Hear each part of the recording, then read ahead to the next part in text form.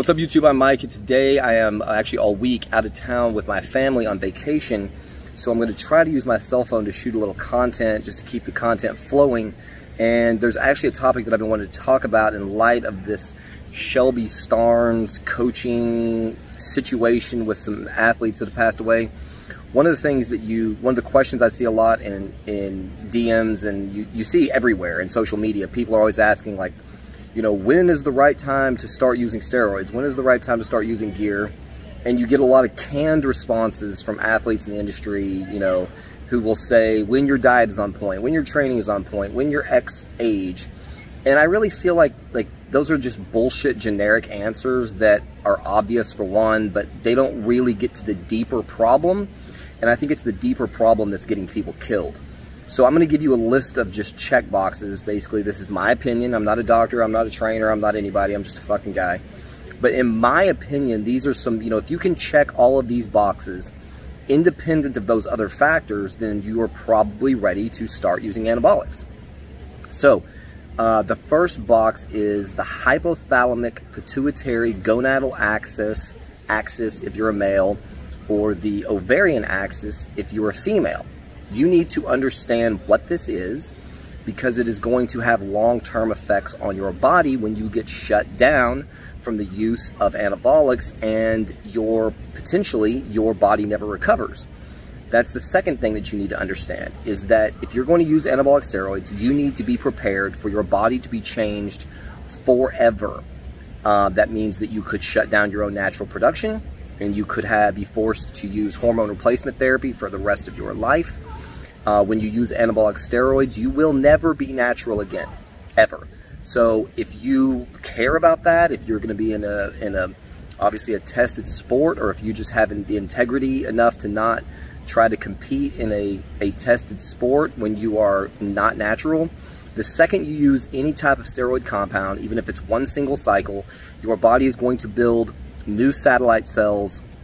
It's going to change in an unnatural way, and you will never be technically natural again. There are a number of effects that occur in the body that come from steroid use that are effectively permanent, and one of those things is that once you know what it's like to cycle, once you see the gains you can make on cycle, the stamina, the endurance, just the gain, everything about it, it is very difficult to go back. Very rarely do people do a steroid cycle.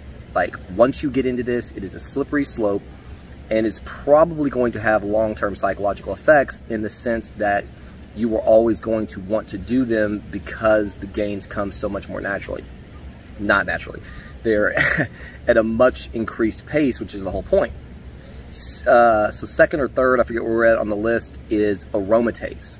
You need to understand what aromatase is. You need to understand what hormones interact with aromatase, because this controls, if you're a male, this controls your estrogen levels. I've made multiple videos on the challenges of managing estrogen, and it is extremely important because there are a number of effects that occur from having too low or too high of an estrogen level. It's something that I struggle with myself. It is very difficult to dial in if you are not constantly checking your blood work. But one of the things that you can understand first is which compounds are going to that are going to interact with aromatase and cause your estrogen levels to fluctuate. The second thing, or the next on the list, is 5-alpha reductase. You need to know, what is 5-alpha reductase? How does it work? What compounds will 5-alpha reduce into other compounds? For example, nandrolone 5-alpha reduces into a much weaker compound that has a number of potential effects.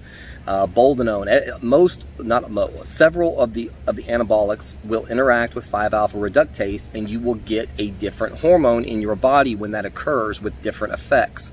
So you need to know what compounds will reduce, what do they reduce to, and then understand those compounds. What else can I think of? You need to understand 17-alpha alkylation or methylation. One of the things that is so shocking and really probably one of the most dangerous factors to using anabolics is when you are using oral anabolics that are 17-alpha alkylated. That means that the hormone has been modified to require multiple passes through the liver. With each pass, the hormone will, the body will cleave off one of these atoms, and then it will release more of the hormone. These multiple passes through the liver will cause your liver enzymes to increase, which is a sign of liver inflammation, and if abused to an extreme, can lead to permanent liver damage. So, like, I met a guy in the gym the other night whose coach has him on so many fucking liver toxic hormones at insane doses, I could not even believe it. And so this is kind of the point of this video. I mentioned earlier Shelby Starnes. In my opinion, if you are an athlete who is taking steroids, you are 100% personally responsible for what happens to your body, because you should know what you are putting in it before you put in it. Saying my coach told me to take this is a fucking pathetic excuse. You should never trust another human being when it comes to your own health. I don't trust my own medical doctor. If he prescribes me a new prescription, the first thing I do when I leave his office is research that script to find out exactly what it's going to do, what the known side effects are, read reviews, because I want to know what this man is prescribing. I don't give a shit how long you went to school. I've had doctors on more than one occasion prescribe me meds that made absolutely no medical sense, with a host of horrific side effects that if they were connected to a steroid, no one would ever do. So it's unreal the level of trust that people put into other human beings. So many people out there talk about their coaches like they're gods. One of the reasons you think your coach is a god is because you are uneducated. In my opinion, there are countless athletes out there who have no business being on steroids because they know nothing about what they are putting into their own bodies, and that makes you, in my estimation, not mature enough to handle this. And that's why I said earlier, it doesn't matter how old you are. If you're 6 years old, you can understand 5-alpha reductase and HPTA and aromatase expression and 17-alpha alkylation, good. Go fucking crazy. Obviously, you can't, and so that keeps you from getting into anabolic steroids. If you are a teenager and you're very intelligent and you understand all of these things medically and scientifically, then the second box, or the next box on the list, would be how much experience do you have post-puberty? When you are 16, 17, 18 years old, you are still learning to cope with your body's natural androgens and all of the effects on your sex drive, your anger, your aggression, how you cope with trouble in life, how you cope with consequences, how you deal with authority, how you interact with your mom, your girlfriend. If you're 18 years old, you still have not gotten a grip on your body's natural production and what psychological effects it has. You throw Tren in the mix and you're going to fucking prison. Like, it is a recipe for disaster. Entirely too many young men are using very potent anabolics. And in my opinion, it's not about the anabolic. It's not about what, oh, you can't handle the Tren. Sure, you can handle it. Your body can handle it. But can your brain handle it? Can your mind handle the intense aggression that's going to come flooding into you, and some guy at the gym says something you don't like, and next thing you know, you catch a charge? These are the reasons that you need to wait on doing hormones. So if you have not had the time to manage your own puberty gains, then you're not ready to do steroids. Last on the list, probably, I'm sure I'll come up with more, is you need to understand the difference between anabolic and androgenic. Most all of the negative side effects from steroids come from using androgenic compounds. Trenbolone is incredibly androgenic.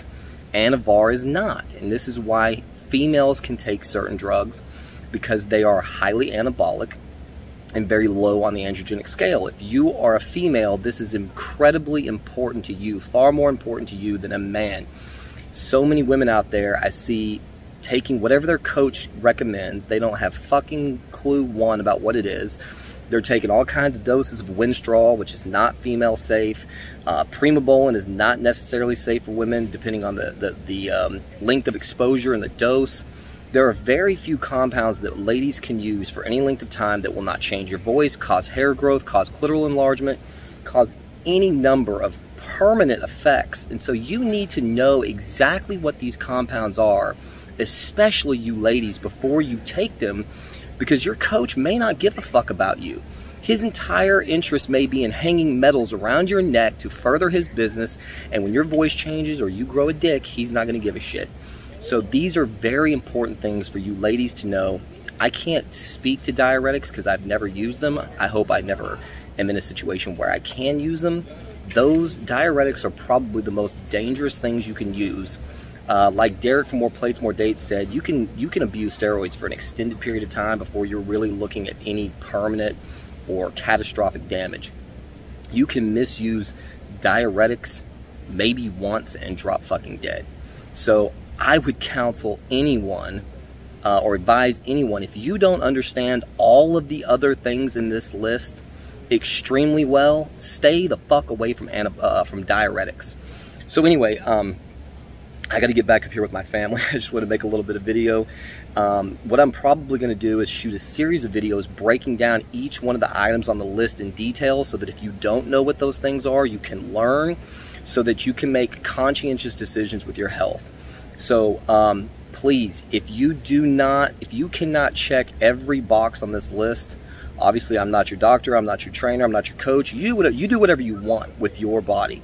But in my opinion, if you do not have a working knowledge of all of these things, you're not ready to use anabolics of any kind.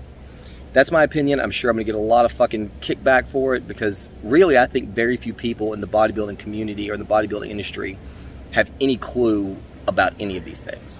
So anyway, that's my opinion. Hopefully you got something out of it. Hopefully it was educational. Stay tuned to the other videos in this, for the other videos in this series, and we'll see you on the next one.